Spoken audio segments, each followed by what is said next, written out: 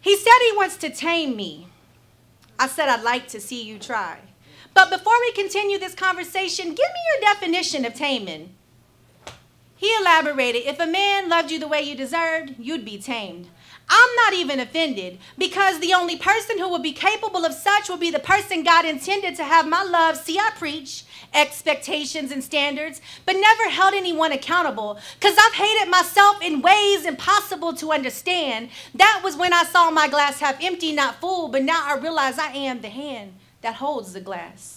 Like, I didn't believe in the woman who was me. In fact, I believed in others more than she. My confidence was pretend, like 45, no precedent to be president. Being strong is necessary, so I pushed to make it evident. But many times, me, myself, and I were cohesively dysfunctional. Yet the way we were intertwined was one of the most beautiful things. Like tyranny ended by equality, but with appropriate pieces of traditionalism still in place.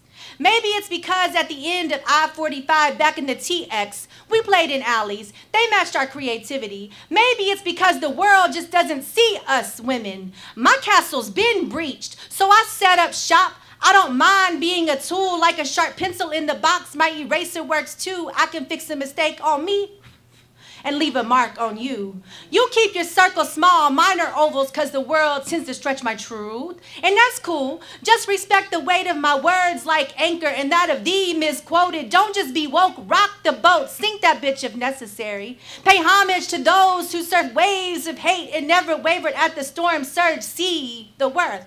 I wonder, Maya, can you hear me? They say some of us are not phenomenal enough to be loved by the world, yet we must adorn it with our gifts when it often wants us from behind, when what we have to give is heart and mind. Cultivating the world's gardens, what folks plant, we moisten. We grow together beyond a blossom like Lonnie George Johnson. We keep it super soaked. We are the foundation, believing in art, love, sex, and occupation. We ain't afraid to work. We know glass ceilings shatter with patience. Our work is priceless like crystallization. We are timeless like diamonds, no carats necessary, as we are the clarity.